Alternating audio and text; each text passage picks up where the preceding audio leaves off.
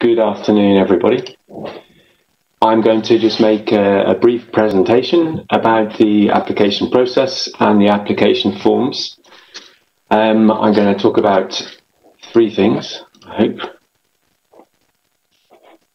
Yeah, these are the three things. I'm going to where to apply, the application forms themselves, Part A, Part B, Part C, and just a few tips that we would ask you to remember when you're completing them. So it's very simple. For where you apply, it's through the funding and tenders portal. The applicants who are successful at the first stage have all been sent a link to how to apply and to ensure that it's only those 70 who can apply. So if you're watching this and you haven't been successful, or you're thinking about doing it for the future, then you won't have received this link, so you won't be able to apply. So it's in the funding and tenders portal. Now, when you're in the funding and tenders portal, there are lots of ways that you can get help.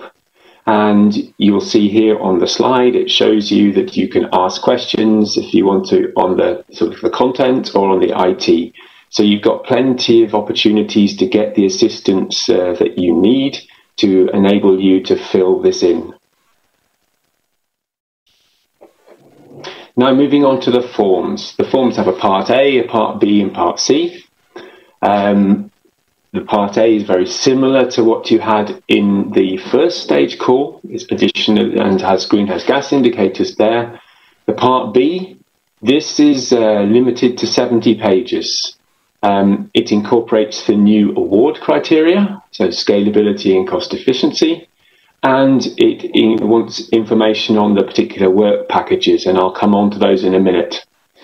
This part, so the Part B, has to be prepared outside the portal and then uploaded into the portal. You don't complete it online. So I'm going to concentrate now on the bits on the Part B. So there is a new part, obviously, which is asking you to explain any changes you're making to the proposal compared to the first stage.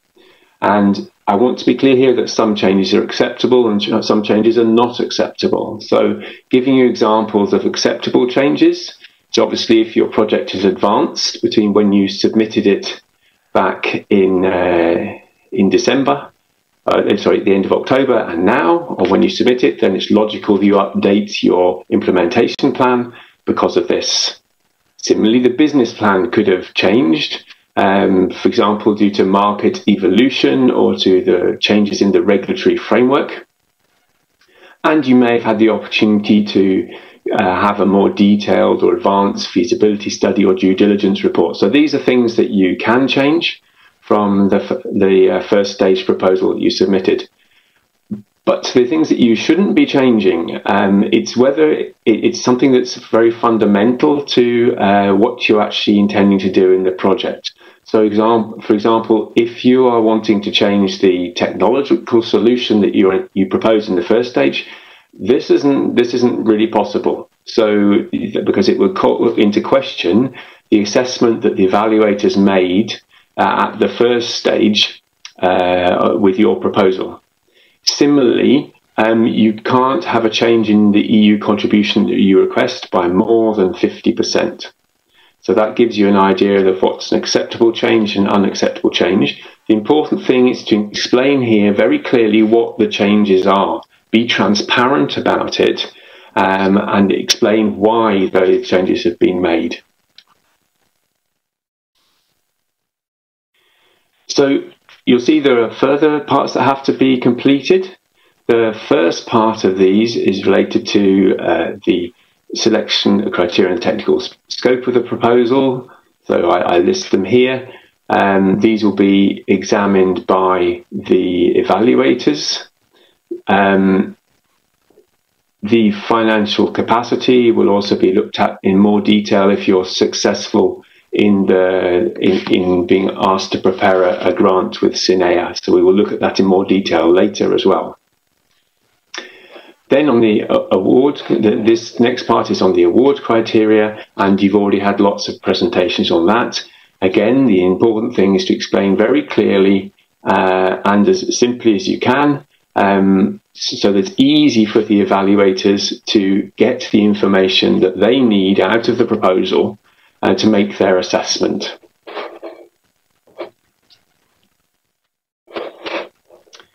So moving on to the part on the work packages. So there's a template for work packages which we want you to use. The way the grant disbursement works is that you will get paid when you complete a work package. So the basic message is that if you want to be paid at a certain point, you need to make sure there is a work package that will be completed by that point. And it should ideally be a self-contained work package. I'll come onto this in a minute in a bit more detail and show you an example of the type of planning procedure. Then, of course, the payment that you ask for when you complete the work package needs to be proportionate to the work you're intending to do. And of course, evaluators will look at that. We don't want you just asking for lots of money because it would be nice to have lots of money early in the project. It has to be proportionate to what you're actually going to be doing in that work package. You also need to provide sufficient information that will allow the work package and the project overall to be monitored well and managed well. And the experts will typically look at this quite carefully.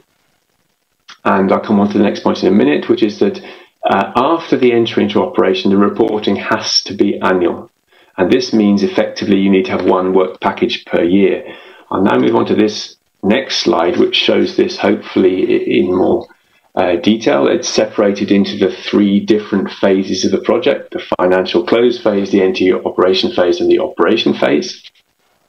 We give you an example here of potential work packages. So, for example, you may need in the first couple of years to undertake some technical studies, and then when they're completed, that fits nicely at the end of a work package.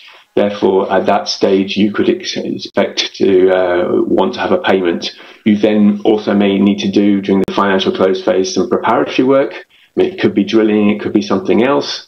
And when that's finished, that's a work package, then you would say, yes, that's finished, and then you would be paid. Moving on to the entry into operation, you could do it in terms of your construction annually if you wanted, but you could also pick different periods for this.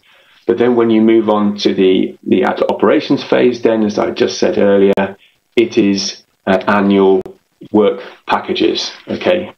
That's the way we expect you to structure it. But again, the basic message is the payments will be linked to the completion of work packages.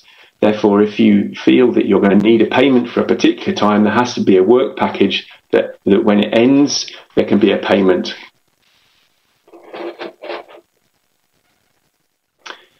So in the part B, there's also a lot of documents that you'll need to supply.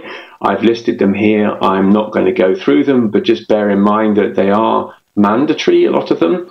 And therefore, if you don't submit them with your application, then there's a risk that your application will be declared ineligible, which means that it won't actually be assessed by evaluators. And that's obviously going to be very frustrating, not just for you, but also for us, given that we've been through this process of the first stage application. So really ensure that you've got all these mandatory documents. There are also some optional ones that you can use to further substantiate your proposal. Then on the page limit, I think it's important that you bear this in mind. I said that there's a limit of 70 pages for the Part B, and then for the 4 annexes that we put abbreviated here, so that's the feasibility study, the business plan, the project implementation plan, and the knowledge sharing plan, there is a maximum of 200 pages for those.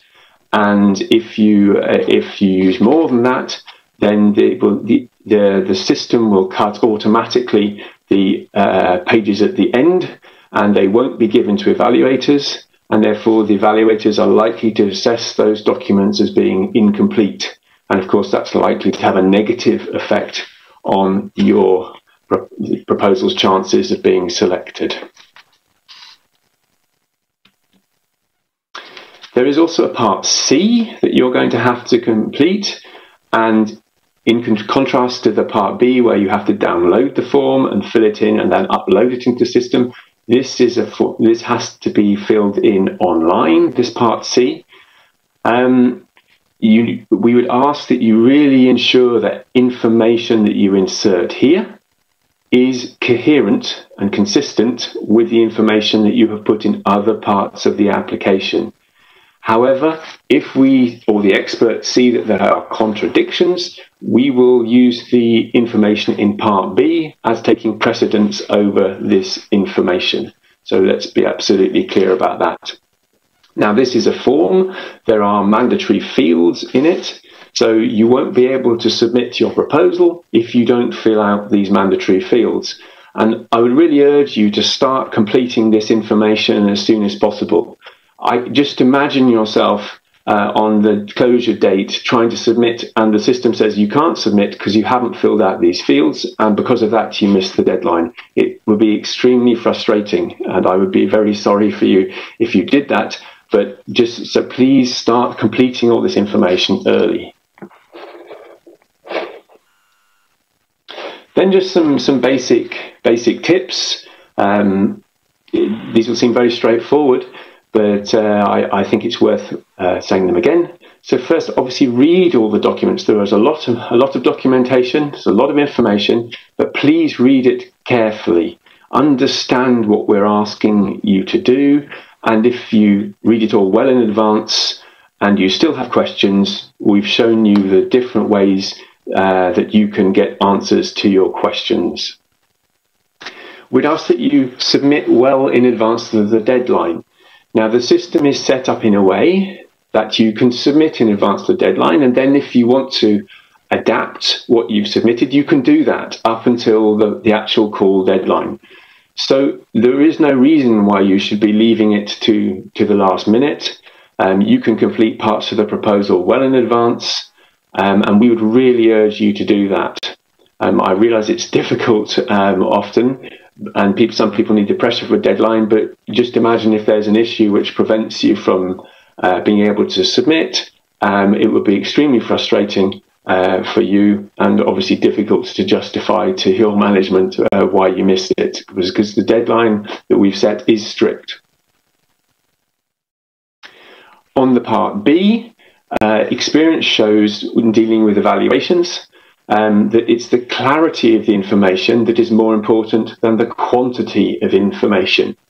The experts have a lot of information to get through, and they have a limited amount of time to access it.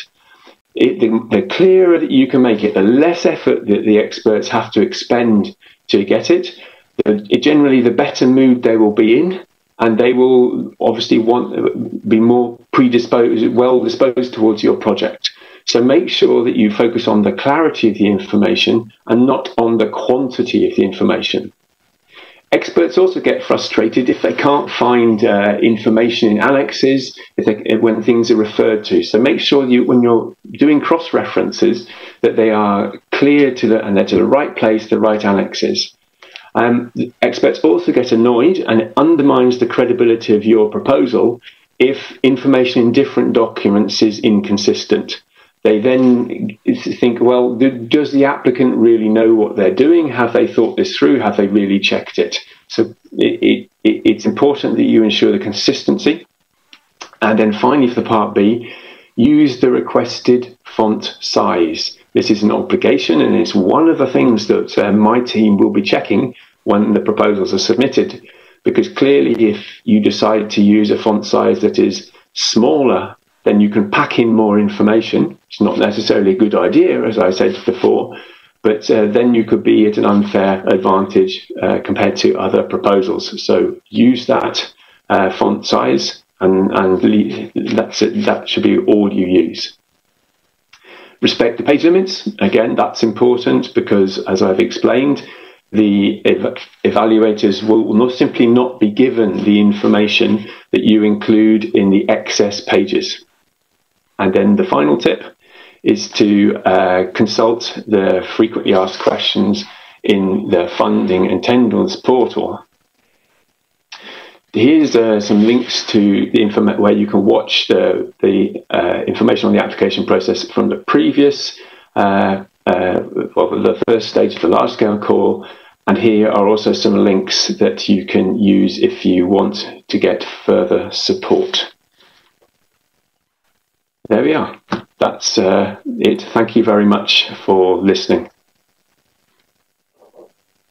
Thank you very much, Robert, for the clear presentation and the very useful practical tips indeed.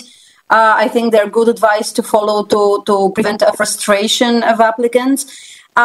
We see quite a few questions on Slido. A lot of them you have addressed in your presentation, but I will ask maybe just a few. So you covered, I think, where is Form C and what is Form C. There has been a question that a footnote 28 is missing. I think we're addressing that, right? Right. So I think my understanding is it is in the process of being updated if it hasn't been updated already. So yes, it will be put in. Great. There is also a question: where can applicants find the declaration of honor, and where can they submit that? Okay, so the declaration of honor is not something that needs to be submitted at this stage. Apparently, this is something that is important when we get to the signing of the grant agreements. Okay, so that's when it's important, because that's when everybody in the consortium, if there is one, or the applicant needs to basically swear that all the information that they have put in the grant agreement is true. Yeah. And speaking of subcontractors, there is a question whether they need to be indicated with their PIC numbers, etc., in Form A already now. That I need to get back on. I don't know the answer to that offhand, I'm afraid. Okay. Then maybe it's a question which could be resubmitted to the help desk, or when the applicant starts filling in the template, if it's compulsory, it will just pop up as an error, if not. Then there was an interesting question about the changes to the documents which have been submitted in phase 1 and are resubmitted in phase 2, whether these changes have to be highlighted or how they should be indicated.